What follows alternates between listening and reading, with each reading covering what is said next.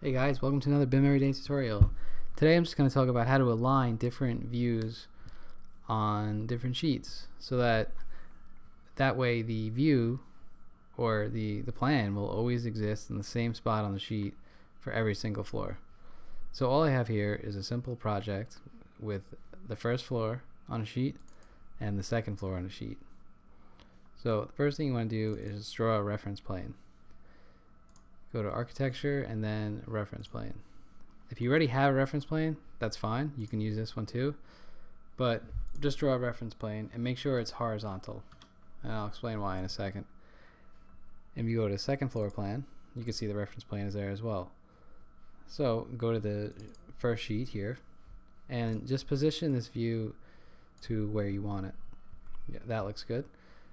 Go to annotate and then draw a detail line. And all you want to do is just pick any corner, doesn't matter, and then pick the edge of your reference plane. Make sure you snap with the endpoint, then select the detail line, cut it with Control X, open up your other sheet, and then paste it in the exact same spot by going to Modify, Paste, Align to Current View. Then select your second floor plan. Click on Move, select the same edge that you drew the detail line to and move it to the edge of this line. And then you can just delete that line.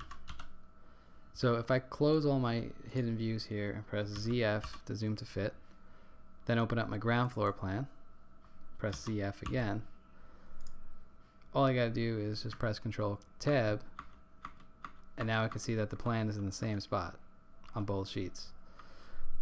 So this is really good if you want to, make PDFs and your client's gonna just flip through your PDF document.